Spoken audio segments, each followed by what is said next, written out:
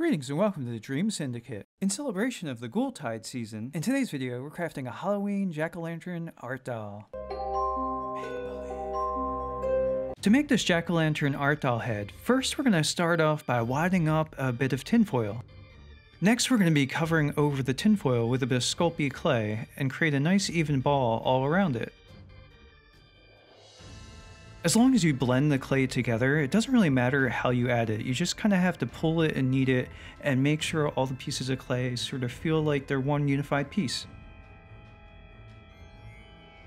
Now I'll start to mark out where some of the facial features go, or since it's a jack-o'-lantern, lack thereof, they usually just have holes cut out, right?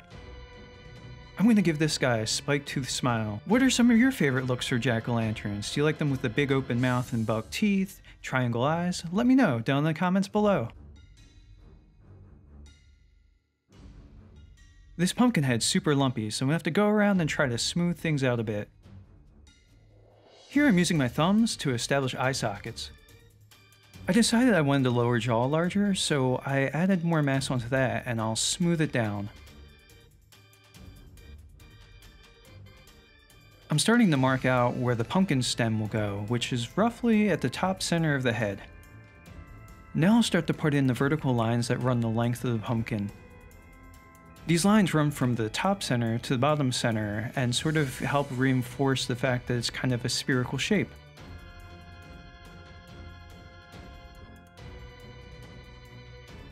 If you want to join me in making imaginary reality, don't forget to subscribe and hit the bell icon.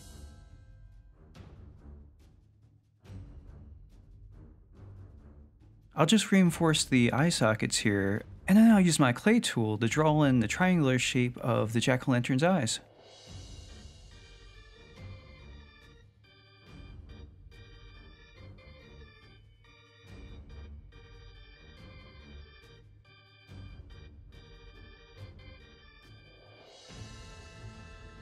I'm going to use my tool to dig in and then sort of smooth it over here.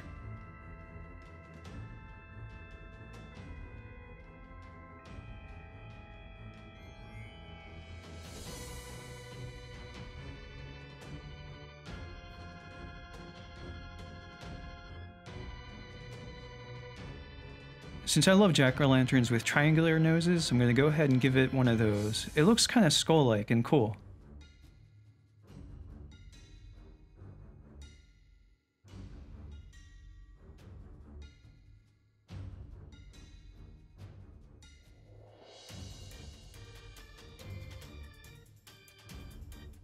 Since modifying the shape of the pumpkin completely obliterated his mouth, we're going to have to go back in and carve that back in there, starting with lightly drawing the shape on the surface of the clay, and then we can carve in with our tool.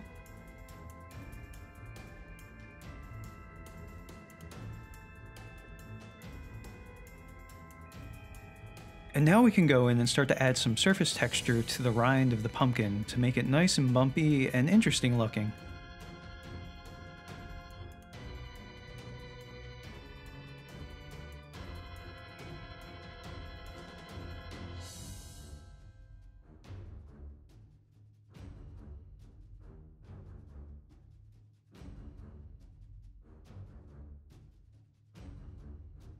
I'm just going to quickly define the edges of this mouth a bit more to give it a sharper angle. I want my pumpkin character to be humanoid shaped, so I'm giving him a neck, but if you just wanted to make a jack-o'-lantern, you could just not put the neck shape on there. I want the neck form to be a little thinner, so I'm cutting some of it away with this clay tool here.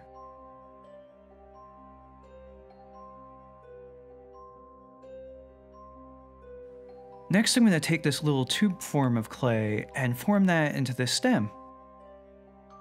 I'll just stick that right on top of the pumpkin and start to blend it into the rest of the sculpt.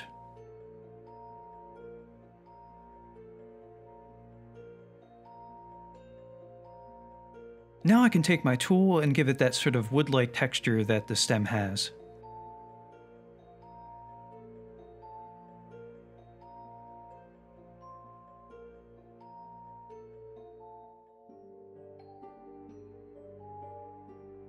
I'm going to go back and reinforce some of those vertical lines that might have got messed up a little bit as I've been working on this.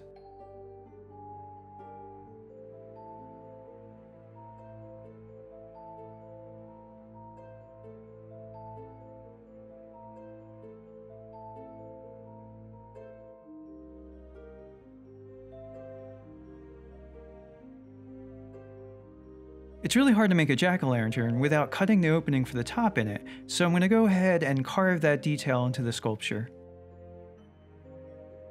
With the next one of these that I make, I think I'm going to try carving the top out first because that might make more sense than texturing it and then carving it after.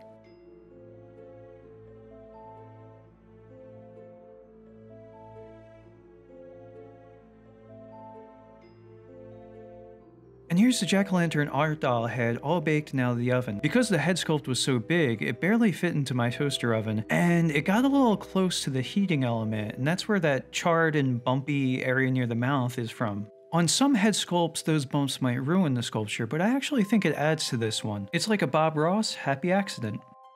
I'm going to cover the whole jack-o'-lantern head with this raw umber tone. It'll serve as sort of an underpainting layer.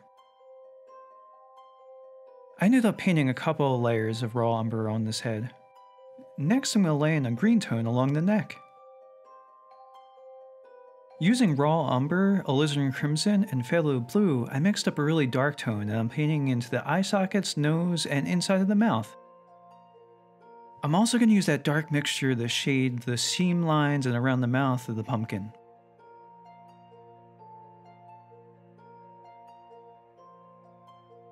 Next, we're going to make our pumpkin finally start to look like one as we add our orange paint on.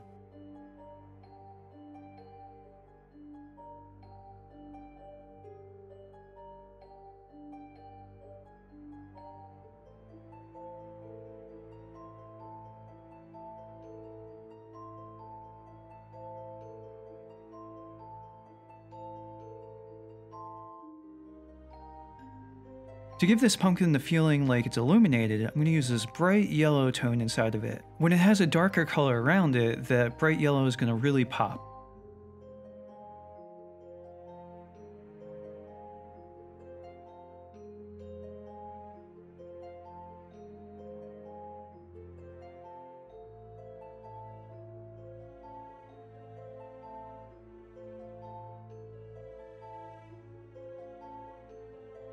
Now I'll paint this lighter brown tone on the stem. It's okay if things are looking a little light. We're going to go over everything with a dark sepia ink wash, so everything's going to get darkened up.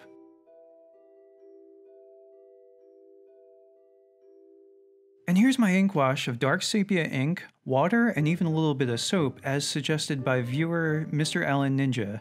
The ink wash is going to highlight all those little furrows and bits that I carved into the pumpkin, and it'll look really cool.